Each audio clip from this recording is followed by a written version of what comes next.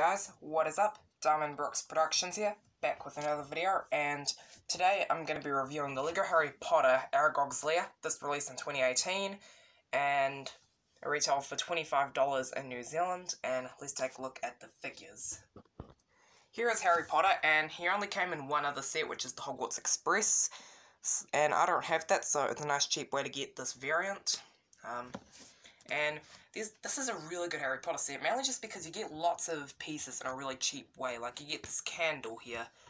Like, you could probably get this on bricks and pieces, but if you don't use bricks and pieces, or if you can't stand the shipping costs, that's a really good inclusion. There's also a really nice torso, this hairpiece, which nowadays isn't really too special in my opinion, but back in 2018 it was the next thing for Harry. Got a really nice face print, and some nice back torso printing, and a nice alternate face. So, overall, this is a really nice Harry Potter figure. So, yeah, I'm so glad that, that he just comes in such a cheap set. And here is Ron, and here's the Luke Skywalker here in this orange colour, which it's a nice cheap way to get that.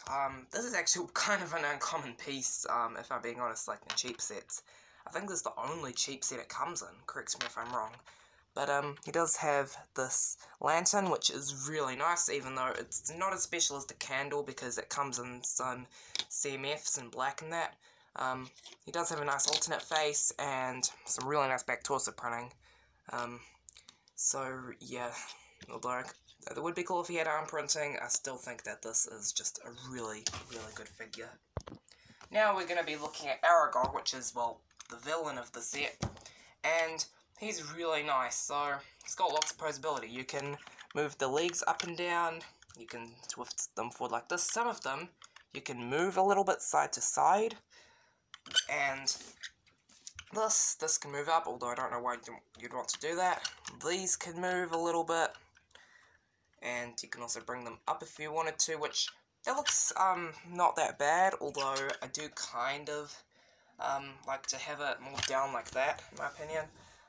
And the abdomen can be moved. And yeah, these are printed pieces, and you get 5 of them in the set because one's a spare. That looks really nice. I really like those eyes. And yeah, if you want to see how this looks from the underside, it doesn't look too bad, although you can see a bit of blue there. And if you want to know how these can move side to side, they're on those modified studs with the clip on the side. So, yeah. Overall, this reminds me quite a lot of Shelob from Lord of the Rings. And although I don't think this is as good as Shelob, I still really like this build. And here's this tree, and it looks really cool.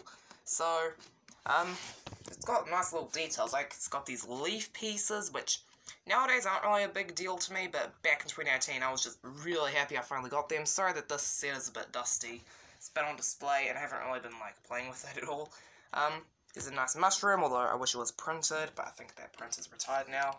There's this leaf, and here, this is a little shooting mechanism, which, yeah, it's just a flick-fire missile. One of the only flick-fire missiles I've seen in quite a while. And you can twist this if you want. This doesn't shoot in the movie. I think what they might be going for is that maybe, like, you could, you know, have Aragog, like, shooting there, like, you can, use some imagination, like, make it look like he's shooting, out of his butt or something, but, yeah. And there's this nice web here, in white, and there's some more leaves. You can see how this looks at the top. And you get a whopping 5 of these newer style spiders. The old ones retired, and now there's these new ones, and they look super realistic. I mean, someone could actually think that this is a real spider. So yeah, and you get 2 of these, and 3 of these in nougat, and I believe this is actually kind of common, but I think this nougat one is actually kind of rare. I think it only comes in Hagrid's hut, I think. And, yeah, and these things look terrifying. So, I'm really glad that they have these. And also, if you want, you could put, like, a spider here, and that could be a bit of a good look. Although I don't know if that's like the best for the parts, but yeah. Also, I really like how they have this like paddle piece here to represent the web. I think that looks really nice. Although I think they used it in the Forbidden Forest set, I might be wrong, but yeah, overall, not much else to say about the set other than it was really good back in 2018. I think it's retired now, and I think nowadays people are selling it for like 50 sealed, which is really weird thinking that the set only came out in 2018, but I think that this is a really nice set, and if you can find a good deal, or if it's like on clearance at like Target or Kohl's or whatever you use to buy Lego, I recommend you get it, Harry Potter fan or not. But, hope you guys enjoyed, I'll see you later, goodbye.